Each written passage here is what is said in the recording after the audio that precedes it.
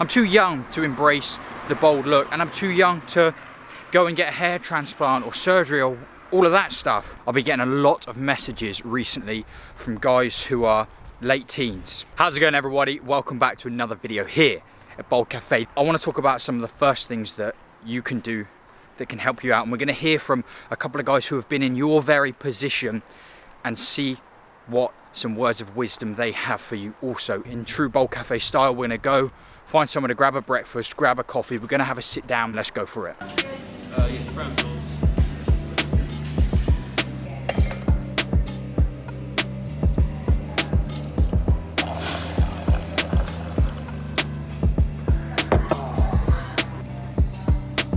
Change of plans.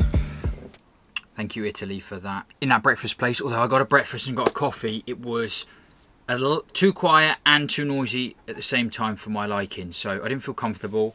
In your position, hair loss has just entered your life and you feel you're too young to be a bald guy or be the guy who's getting the surgery and the drugs and whatnot to try and hold on to it, right?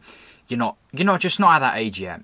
But the first thing that I really advise you to do is, number one, go and speak to your doctor, right? GP, whatever that is, a medical professional, because in some instances, hair loss can happen for all sorts of different reasons. Hormonal changes, bacterial infections, anything like that. I'm not a doctor. I cannot give you medical advice, but my advice would be to just go and check for peace of mind so that you know the exact nature of the beast that you're dealing with. So let's say now you know for sure you're dealing with androgenic alopecia. Take a look at the men around you in your family. The first thing you're going to think when you know your hair's falling out is, oh my goodness me, I'm going to be bald in a year. Like, please let me get out of high school with hair, or please, I don't want to go bald in college. You know, you're going to be freaking out thinking that this is going to happen overnight.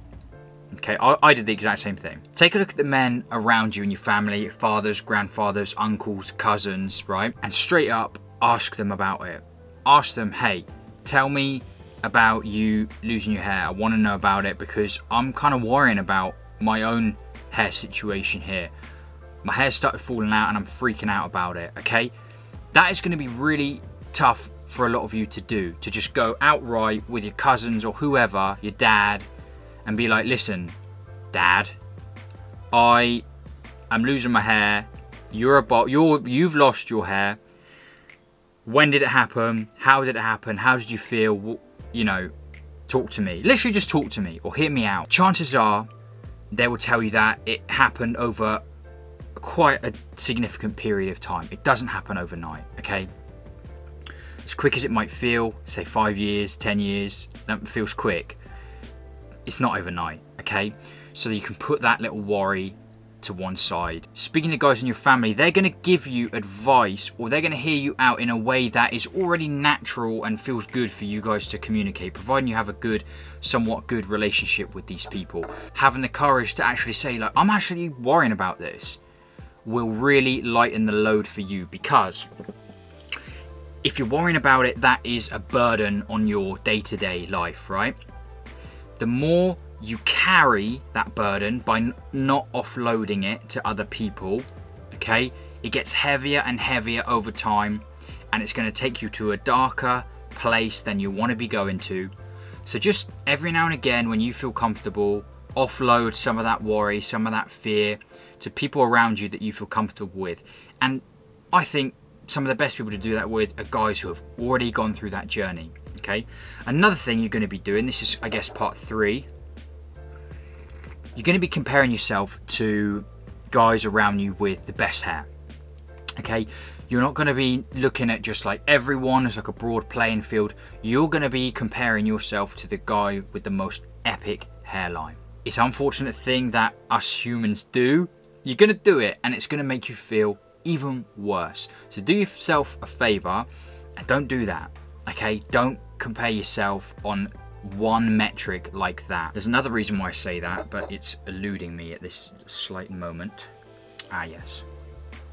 So you're going to be comparing yourself to that guy who's got like the most... Let's get a light on here. Let's get a couple of these cheeky little... In fact, you know what? Let's solar panel this bad boy up.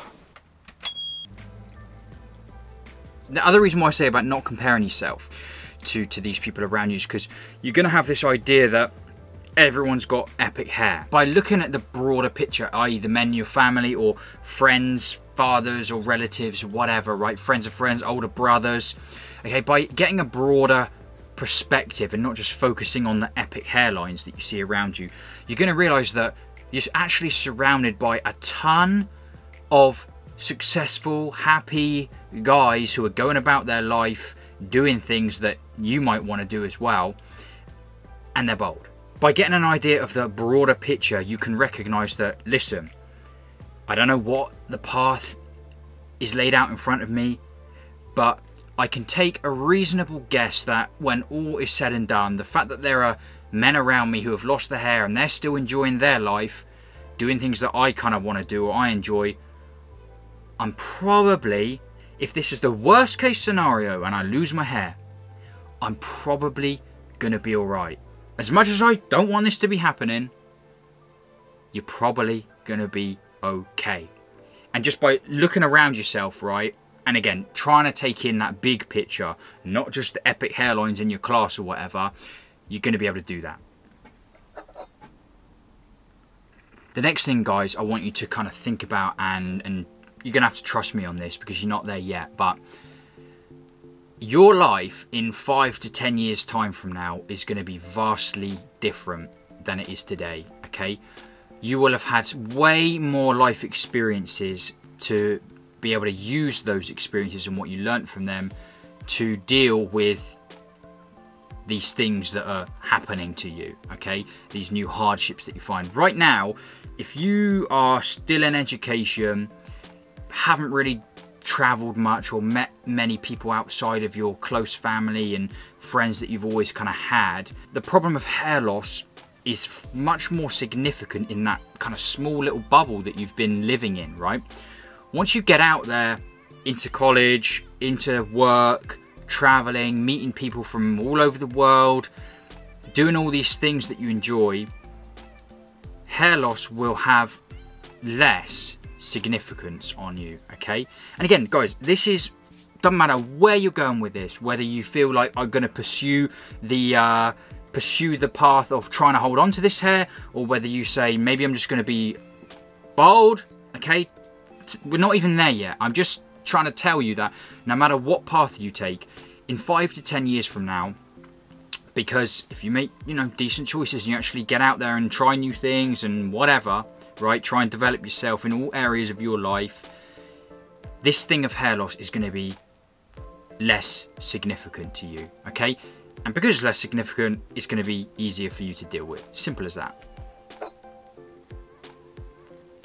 Lovely. Now, before we hear from other young guys who have been in your very position, I guess I just want to finish this off with a little bit of a like heart-to-heart from me. You know, if we were genuinely having this conversation, and I just want to say to you, like, this thing of hair loss that is like really occupying your mind at the moment, if you let it, this really can stop you from enjoying these like really crucial years of your life, right? These are great years and you've got so much good stuff to look forward to, okay? So please, like, do me a favor, remember this video, and do yourself a favor, most importantly.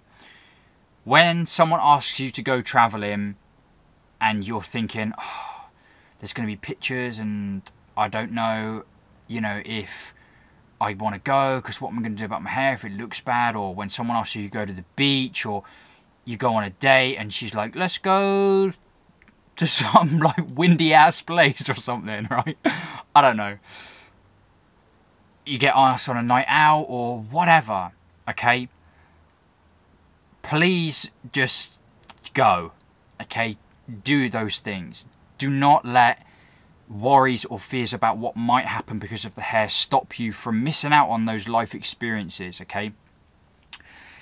Everyone that I've spoken to, when they look back on their journey, they think, wow, you know, like, I missed out on a lot of stuff because of my insecurities. You've literally got years ahead of you, and there's no reason that you need to let the worries and fears about what might happen to your hair stop you from doing those things. Keep working hard, keep developing yourself over time. this thing of hair will have less significance. You'll be at an age where more options will be available to you, and you'll know that from speaking to guys who have kind of trodden the path before you. That burden will be lighter because you've had those conversations, and I hope that the advice and what you see in this video is going to help you on that journey. That's what I'm here to do. But you don't need to just take it from me. Let's hear some advice from a few guys who have been in your very position. Hey, what's going on, Baldcafe? My name is Kevin. I'm 27 years old, and I started balding when I was a teenager. Now, I want to let you younger guys know that it's not uncommon to start balding when you're a teenager. And I know that you may feel insecure about it, but I just want to let you know that it's not the end of the world. Your real friends are not going to care whether you're bald or not. Girlfriends that actually care about you are not going to care whether you're bald or not. If they do, you don't need them in your life. Trust me. I shaved my head when I was 25 years old, and my life's been great ever since. I'm no longer insecure about the way I look. Good luck to all you younger guys, and I just want to let you guys know you're going to be fine. I just want to give some advice to other young guys like me who are losing their hair at an early age. So I'm 23, and a friend in the military mentioned my receding hairline when I was 20. I didn't find it that big of a deal at first, but then last summer it suddenly hit me real hard.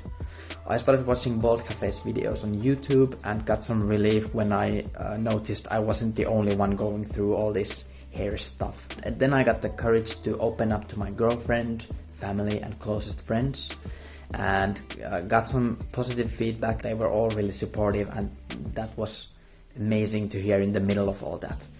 Then I got the courage to just go to the barber and mention my receding hairline and that I want to go with the buzz cut. And as you can see, I've been rocking the buzz cut ever since, and I've been going down with the length with small steps at a time. So my advice to you is that if you find it difficult to just shave it all off, you don't have to do that at once. You can just go with small steps like I am going. And remember, you're definitely not alone with all this. What's up, guys? My name's Owen. I'm 22 years old. I started losing my hair around 17, and by 18 I had pretty significant receding and thinning on top. A word of advice to someone around that age or maybe even younger that's losing your hair is those who mind don't matter, and those who matter don't mind. People who love you and want to be around you are going to continue to love and want to be around you. Anything you may be doing, such as like wearing a hat or searching on the internet for hours as to things you might be able to do to mitigate your hair loss, are ultimately exacerbating your anxiety. Stay confident, be a good person, and your life will be great. It doesn't have anything to do with the amount of hair you have. Peace out. My advice would be to find your own style first. There's no need to completely shave your head straight away at 15, 16. For me, I decided to shave my head down to grade 3, grade 2 at 16. Firstly, because I was into ska music, so it kind of went with the style. Then also it kind of gave you that backup as well. It meant you were taking control.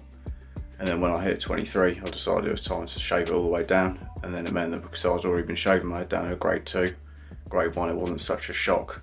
It actually felt more natural. Massive thank you to all the guys there who submitted just a little slice of their opinions and advice for anyone who might be watching this video who's young and struggling to deal with the fact that they're up against male pattern baldness. Guys, I want to thank you so much for watching this video. If you enjoyed it, give it a like, and don't forget, please check out the channel's official sponsor, Leaf Shave, my favourite razor at the moment, the Gold Twig, absolute creme de la creme for me.